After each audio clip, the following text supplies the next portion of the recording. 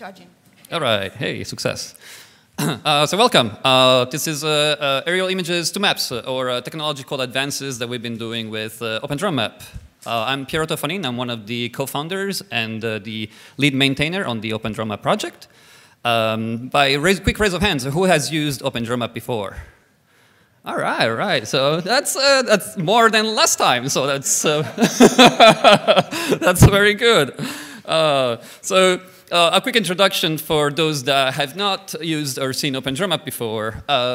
It's OpenDroneMap. It is open, as in free and open source. It has to do with drones, although it is not its only use case. You can, in fact, use virtually any camera that you'd like to use it, including your phones and GoPros and other cameras. And it does create maps. And by maps, we mostly mean true Earth photos, but that is not all it does. And I sometimes like to peek around Twitter to see what people tell about OpenDroneMap, and apparently it's also the best thing to happen to UAVs, since drone and UAVs. I didn't say that. One of you did. So OpenDroneMap is not a single project. It is actually an ecosystem of tools. It is free and open source. It has been actively developed for the last 8 years. It has excellent support, even commercially supported. It is well documented, and it's comparable as of late, and sometimes even better than proprietary alternatives. We pride ourselves in having a very friendly community. We put a lot of effort to build that. And if you are new to the software and you just want to get a peek and get started, OpenDroneMap.org is all that you need to access to get a glimpse into the ecosystem. The main tool that we develop is a fully automated processing pipeline that takes raw images, like the ones that come out of drones or your phone also. Provided that those pictures have sufficient overlap, we are able to do a process that I will quickly make an overview of. And it's able to generate several different assets which are of much interest to geographers and surveyors and many other industries. Those include orthophotos, elevation models, point clouds, and textured 3D meshes. Some of the examples that you can find from people around the world using OpenDroneMap include mapping longhorn cattle areas to see where they're moving, or making digital surface models of archaeological sites. It includes the ability to make measurements on 3D point clouds, computing plant health map indices. All of this is done through the software, through a GUI that we've created for the software. So all of these screenshots are directly from the software that you can download from OpenDroneMap. You can also process very large data sets. In fact, we are probably one of the softwares that can process the most images, provided you have the right setup. There's a screenshot there of this awesome picture I found on Twitter that they processed some 1.4 billion point clouds organized in a COPSI format, and they opened it and recorded a video straight out of QGIS, which is fantastic. And you can also use it for less, how do you say it? more fun projects. For example, you can shrink your house and 3D print it and hold it in your hand, and that's kind of cool. So you can do that also with OpenDroneMap. You can also create very cool isometric designs if you open your models in Blender and do some cleaning to make it look pretty. So that's also kind of cool. To get started, you just need a drone. You capture some images. If you don't have a drone, you can use your phone. If you don't want to use your phone, we also have test data you can just throw into the software to try it out. To download the software, there are simple instructions that you can find in the documentation. You can also help fund the development. We have a small installer that people can purchase, and that helps you get up and running even faster. So that's also an option.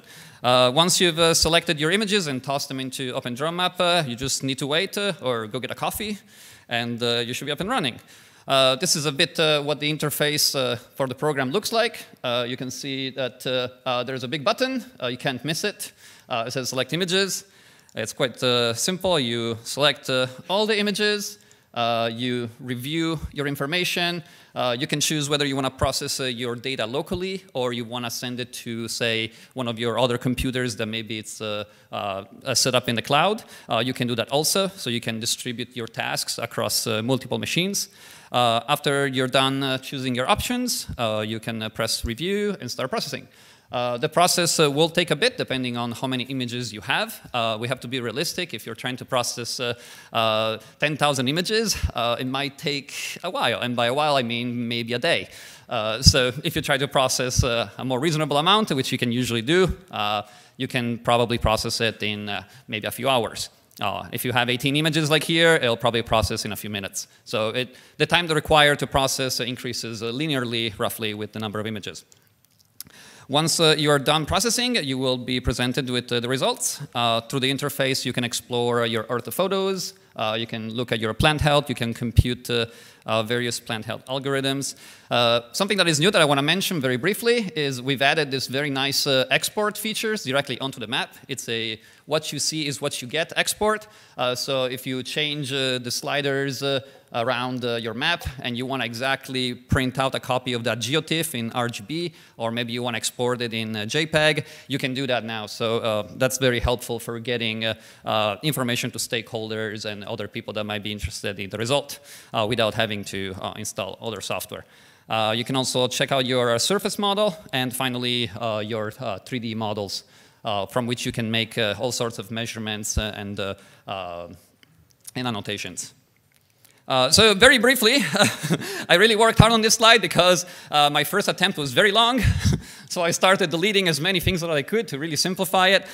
In a nutshell, what we do is we take images and we run them through a process called structure from motion. From there, we are able to estimate the original camera poses of where the pictures were taken.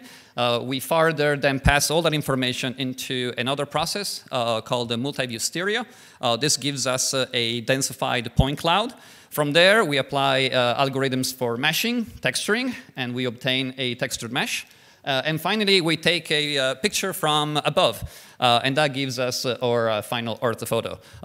Plus, all the rest, which gives us the georeferencing and the ground control points and rolling shutter correction. And, but in a nutshell, this is what it does, and it's quite fascinating and magical if you've never seen it. So what is new about OpenDroneMap that we've added in the past few years, or since last time that we've been at a FOSS4G event? The biggest thing that we've done is probably the most impactful because we've finally been able to get OpenDroneMap to be a first-class citizen on Windows. It used to be the case that you need to use another program called Docker to get it up and running. That is no longer the case. You can run OpenDroneMap fully natively on Windows with the GPU acceleration and all the goodies without having to use Docker. And it works really, really well. You can download the ODM program directly from GitHub. You just head to the releases page, and we have set up the installers to download directly from there. We've also made major efforts to speed up the pipeline in general.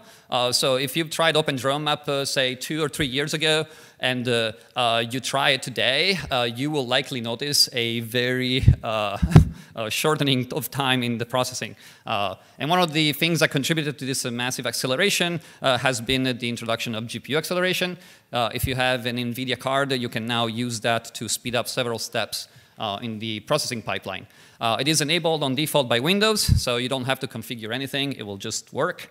TM, trademark. If you're on Linux, you simply need to use a different Docker image. The default one will only have the CPU stuff. To get the GPU stuff, you need to use a different tag. But it's pretty straightforward there as well. Another big thing that we've added in the topic of speeding things up is we've added planar reconstructions. If you have a data set that has been captured on a flat terrain, for example, anybody that does things and surveyings in agriculture, this is typically the case. And you've flown your drone at a fixed altitude, which is also frequently the case. And you've taken nadir shots, meaning you took all of your pictures looking straight down, which is also frequently the case. You can turn on a new option called SFM algorithm planar.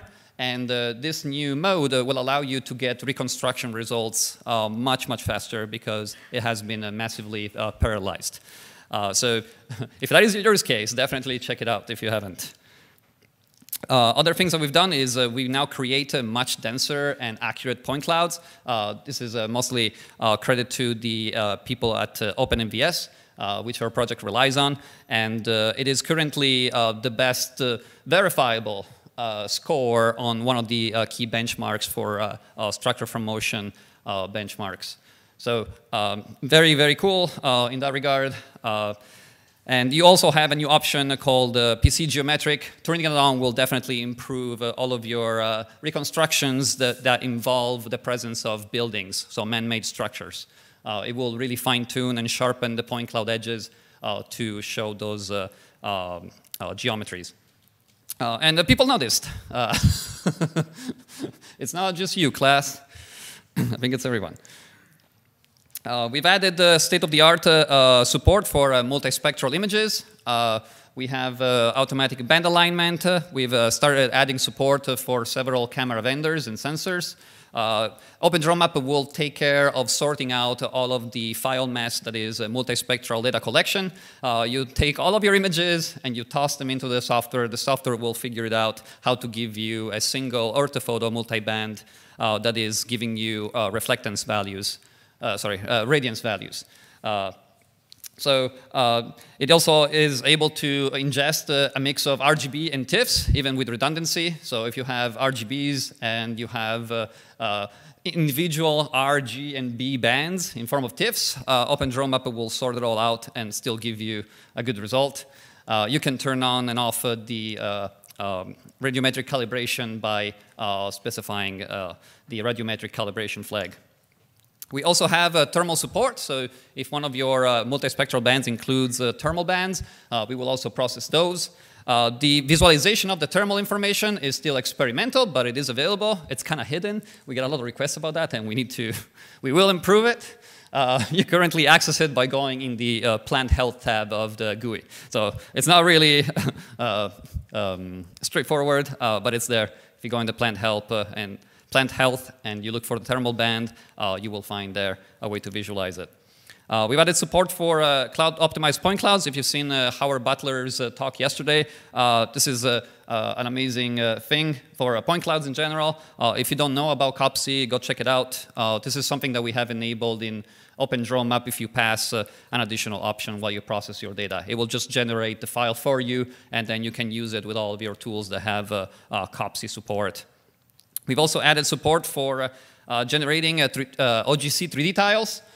This is not something that we do with a cloud service, whether proprietary or open. This is all done offline by OpenDroneMap, and you can generate them automatically, both for the 3D meshes and point clouds by enabling a flag. And the meshes are not just the normal meshes wrapped into 3D tiles. These are actually hierarchical level of detail meshes that will stream efficiently, even if your model is really, really large. And it's also, as a bonus, available as a standalone module. So you can go on GitHub in the Obj2Tiles repository, and you'll be able to download it and use it without the rest. We've added support for the ARM64 platform.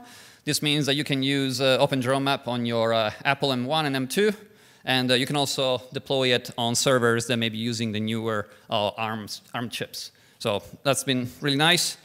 We've added,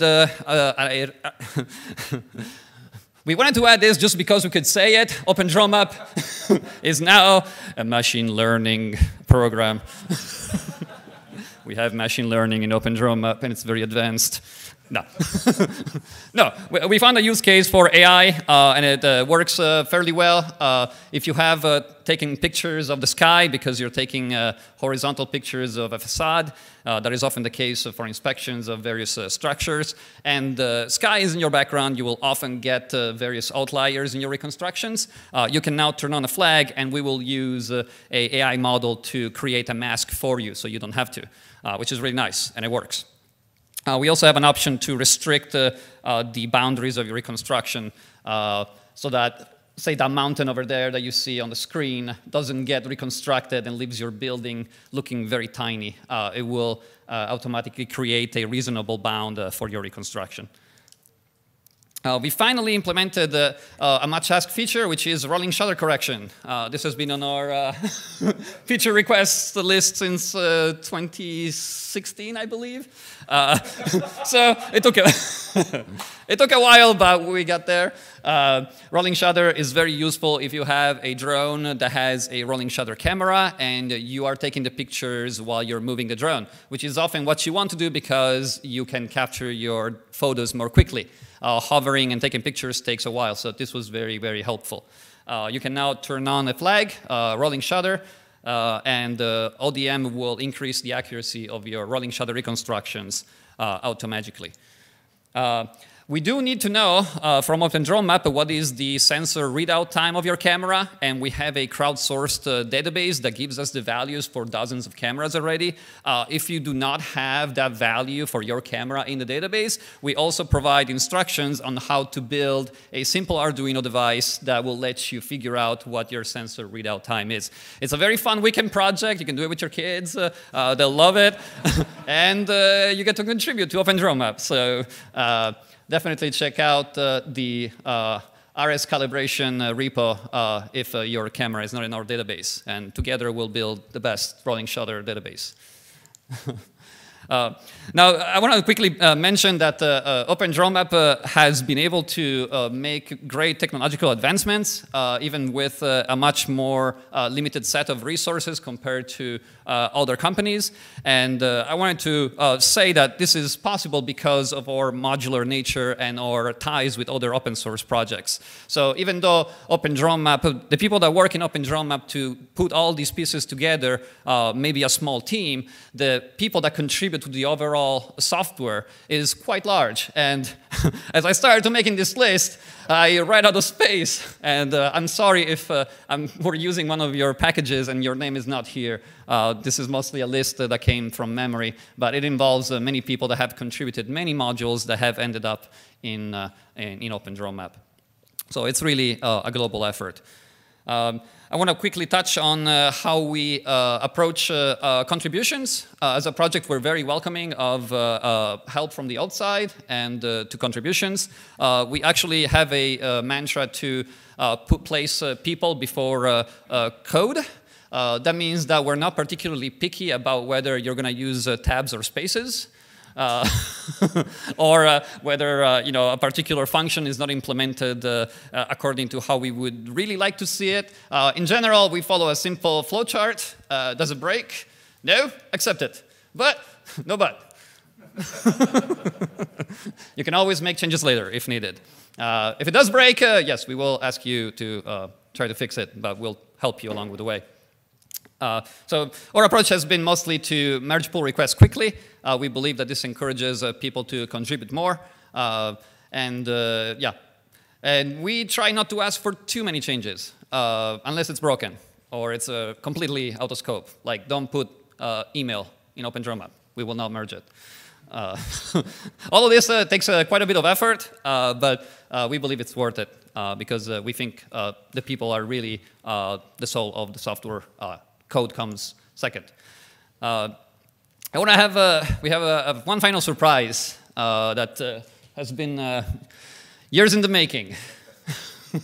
And so I'm going to leave the final few minutes of the presentation to Stephen Matter. He is the co-founder of OpenDroneMap. He's been the one that started the project. So let me introduce Steve. So I feel like the luckiest person in the room. Is Michelle Tobias in the room? Michelle is user number 1. And so I presented at FOSS4G in Portland some half idea of a project, and afterwards they dragged me into the hallway and said, oh, we got to this step. What's the next step? So beyond that, we had DK Benjamin manage it for a while. We had Piero show up. We have Luca. We have that long list. Actually, Piero doesn't know this, but I started to generate, based on the GitHub repos, the full list of, like, a scrolling list of everyone, and I gave up. I could do it for some of the projects, but particularly for Goodle, Poodle, Leaflet, it was just hopeless. It was thousands of contributors. So really, this is a larger community effort.